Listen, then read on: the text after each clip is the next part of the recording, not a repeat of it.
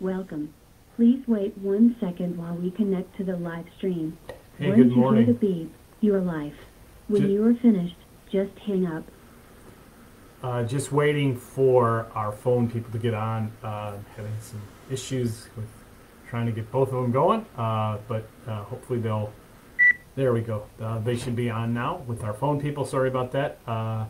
And then we'll just wait for our feed to populate. Oh, good. Here comes a bunch of you guys this morning. So good to be with you today as we gather around God's Word. We are going to find ourselves today in the book of Luke. Luke chapter 6 is where we're at this morning as we continue our look at the ways of Jesus. Most of us know the words of Jesus pretty well. Over this last week, we've started to focus on the ways of Jesus, the way that Jesus lived, and find an example in that.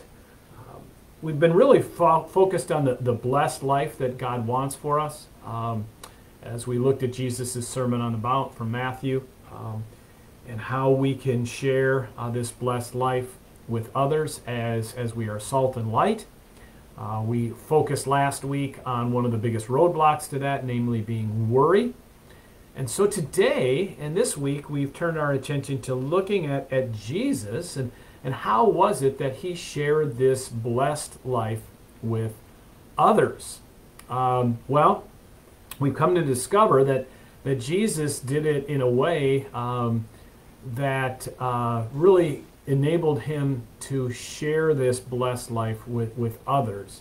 And there was some balance in the way that Jesus lived. And as we looked at Luke chapter 7, it becomes very clear that Jesus lived his life in this way. And it's this, what we call the triangle, the up, in, and the out. Yesterday, we spent some time looking at how important it was for Jesus to spend time with his Father, in his up relationship. And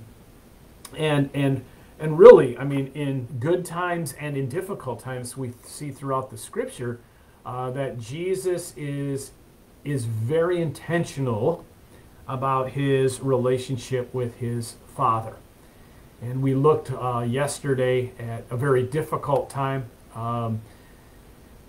in Mark's Gospel where Jesus, before he was going to be betrayed and crucified, went to his Father in prayer. His disciples fell asleep on him, and 3 times he went to the Father and really opened himself up to his Father in the relationship they had. And really, we get an intimate look at the relationship between Father and Son of the Trinity in this moment, and how powerful it is.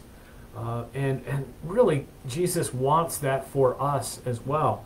And here's the thing: if we're going to have it, we need to be intentional about it and make it our own. And we've had the opportunity over these last couple of months to really get an understanding, a visualization of how it is that we can be people who are growing in our relationship with our Heavenly Father. And that begins when we're intentional. It's like any relationship.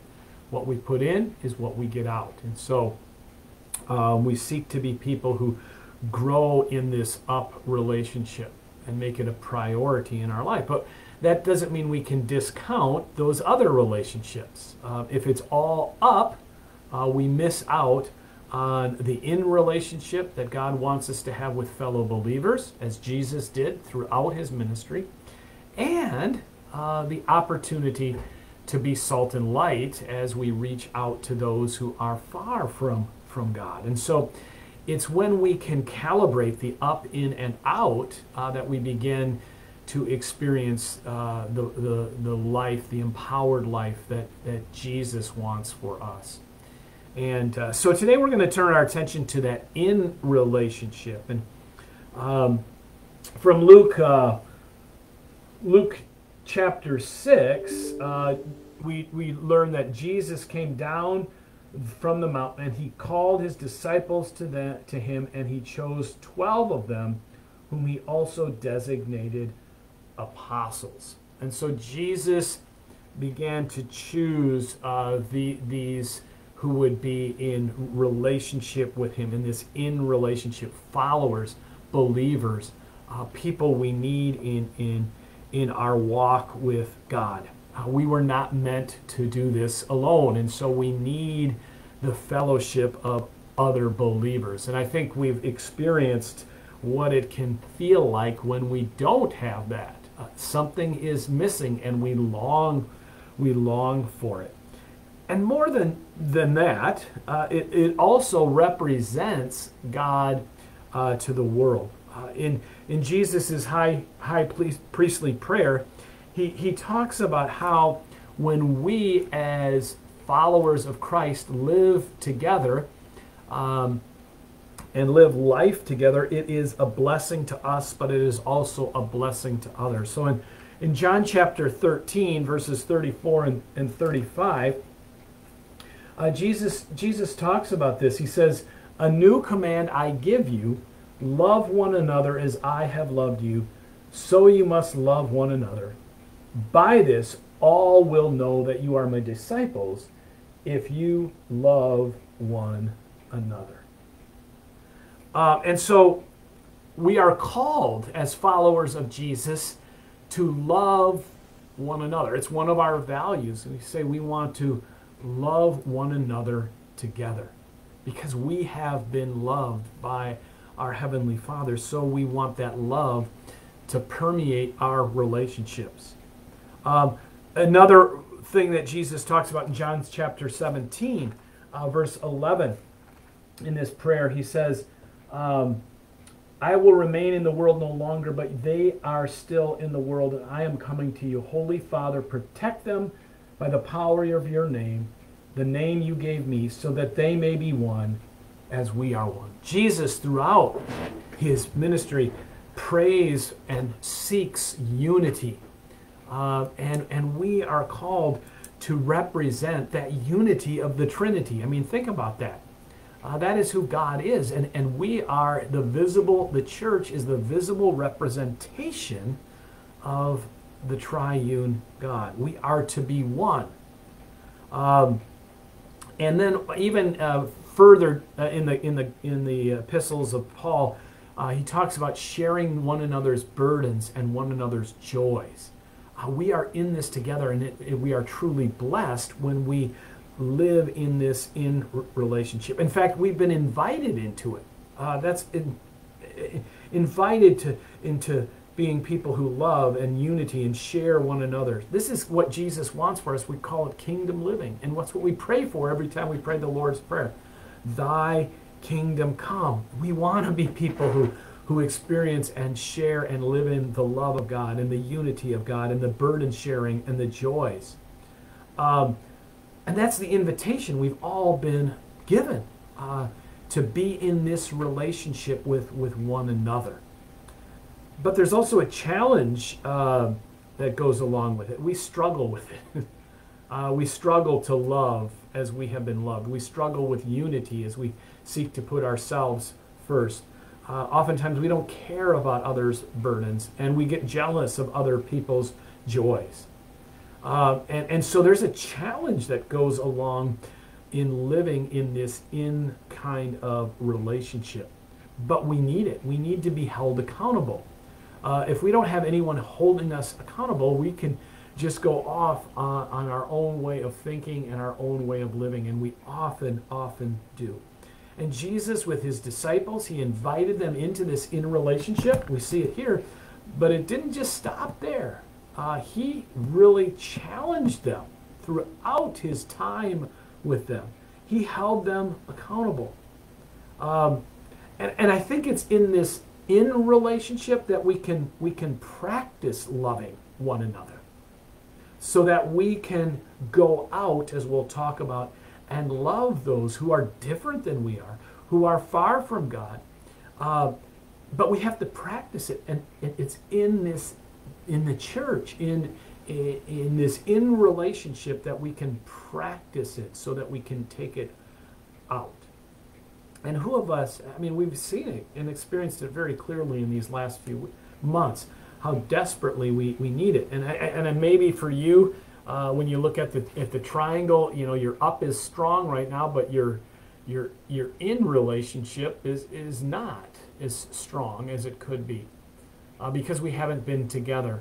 And so we want to develop and continue to develop that in relationship. And actually, maybe perhaps we haven't had the physical ability to be together, but we've had opportunity throughout these months to be together this time at 10:10 in the morning and on Sunday morning, and see how valuable and really life-giving it is. And really, it's a place then for us to practice loving one another so that we can go out and love others, as we'll talk about tomorrow. I won't be with you tomorrow, but we will still have our 10:10. Rachel's going to take it tomorrow. I am at a funeral at the cemetery for Leroy Weisbecker, so I won't be with you tomorrow, but Rachel certainly will as we focus on the out portion of that triangle. Up in and out. It's simple, and it's this place where we can kind of take measurement of where we are in our walk with God, and living this life, this empowered life that God wants for us, the way that Jesus lived.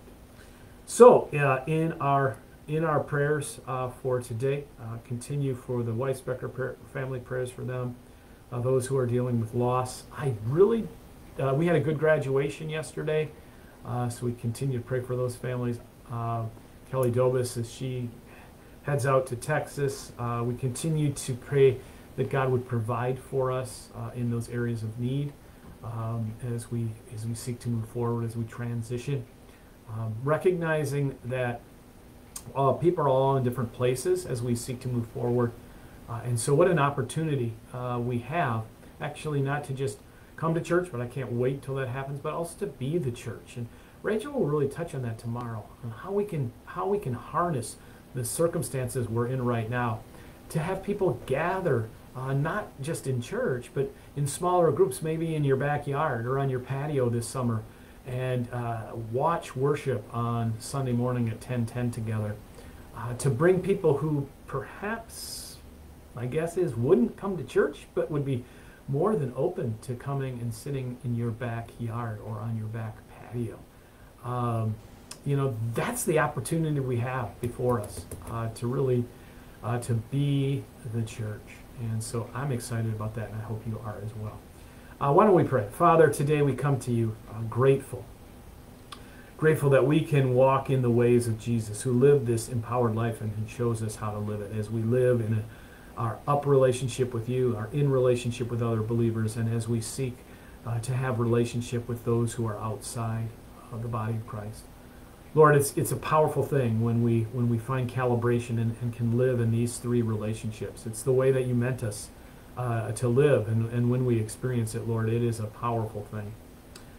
Today, Lord, we thank you that we are part of your body, the church, that we can be joined together with fellow believers and really be encouraged and strengthened and witness to you as we live in love and unity. It's also a place, Lord, where we can be held accountable, and a place to practice loving others, which isn't always easy, so that we can go out into the world and love others in your name. Lord, help us today to be people who love our brothers and sisters in Christ, who are united around Jesus, and who recognize what a blessing it is to be a part of the family of God. We ask, Lord, your blessing on our family here at Bethel, that you would provide for us in those places where we lack, as we look for someone to help us in our music ministry, as we move forward with live streaming stuff, as we seek to understand how it is we can meet everyone's needs, as we seek to transition back, recognizing, Lord, that things will be different, and yet we have an opportunity, a great opportunity in this time, to be the church, not just go to church. And we thank you for that, Lord. I pray for those who are grieving, for the Weisbecker family, and for other families who are struggling with loss at this time. Lord, for those who are sick, we remember and pray for them. We just continue to pray for a cure to this virus and wisdom as we continue to transition. And just, Lord, that we could begin to move forward and not be people who are living in fear, but trusting in your goodness as we use our common sense. Lord, for all these things, we pray now in Jesus' name. Amen. All right, go this day with God's peace and with God's blessing, and we'll look forward to seeing you Sunday morning at 10:10. God's blessings to you, and have a great day.